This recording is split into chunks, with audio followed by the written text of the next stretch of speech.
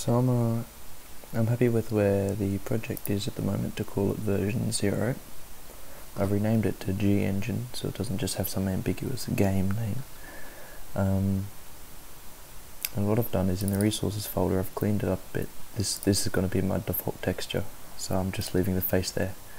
I've still got the shaders in the resources folder because there's only 2 of them, but in the mod folder, which is short for models, I've got this format of folders containing certain named files with a .mod extension that lets you know what kind of stuff they've got in them. And the .mod folder contains a mesh.obj and a text.png.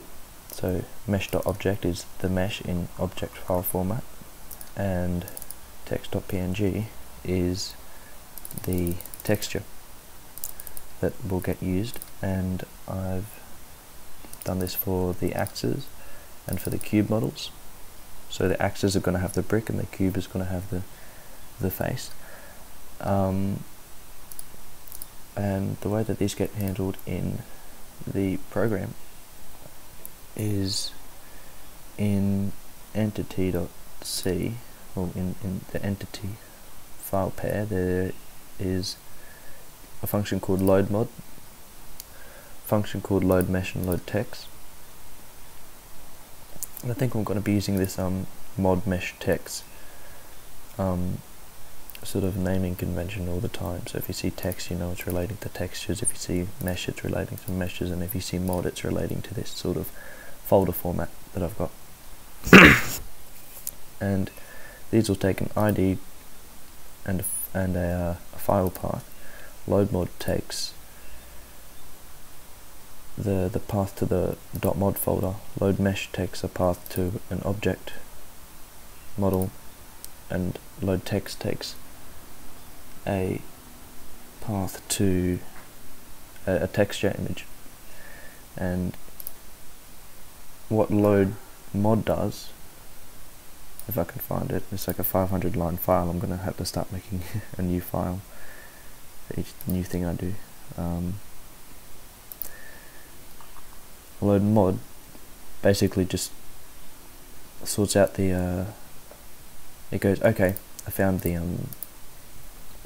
.mod folder. Now I'm just going to add mesh.obj and text.png to the end of it in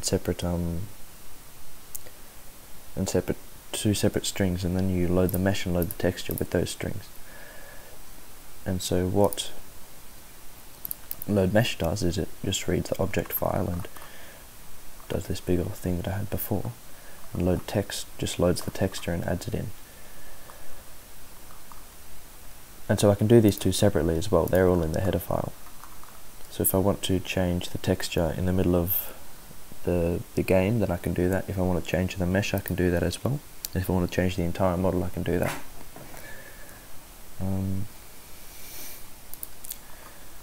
And yeah, I think the next thing I'll do, I guess I'll run it. So this is what I've got. I've changed the brick texture because for simple stuff in my game I'm going to be using this cool program that I found called NT-Paint, which just lets me use a small color palette. I kind of like that aesthetic. So you can see I've loaded this from file and I've loaded this from file, and I'm not talking to any files. Like for each of these objects, I'm not talking to any files other than the ones in their sort of package, which I think is kind of neat. But I can always just change them in the middle of runtime if I want. If I hit a button and I can make that look like a something else, a different texture. I can make it look like the face or wood if I make a texture. Anyway, that's where it's at. It's on GitHub as well.